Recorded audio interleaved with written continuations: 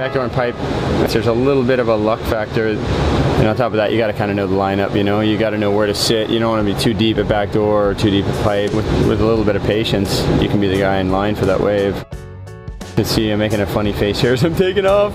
The only thing I can assume there is I'm trying not to get water in my mouth while I'm breathing. But you can see I got the right hand lower on the rail and I got my left hand kind of flat on the deck.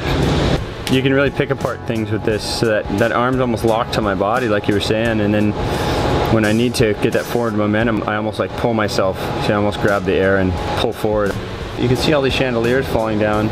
Generally, I pump up and then I stabilize. When I'm hitting chandeliers, I never want to be turning.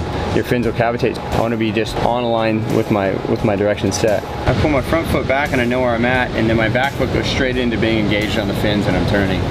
I actually got a little bit off balance here going into these turns, but I can see my body a little bit out of sync there, and my shoulders shouldn't be rotating that way.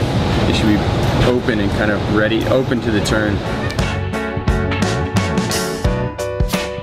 So this wave, when I dropped in, I got a little lower than I wanted, so I had to really compress myself here. That lip almost hit me in the head.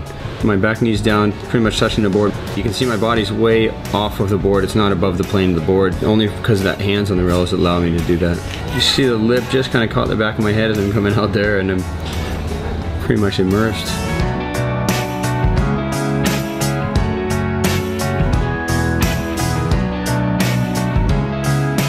This wave was just a complete peak, so I just was trying to brush off as much speed as I could, and it was a pretty wide open barrel, so I knew I could just kind of stand straight up.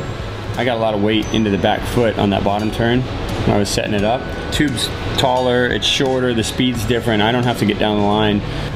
Yeah, I'm kind of going Donovan Frankenreiter soul arch right there. Bless you. Red, you have first priority. Yellow, you're in first place. Yellow, you have second. I haven't seen that grip. 12 minutes and 40 seconds. I'm alright, Todd, thanks.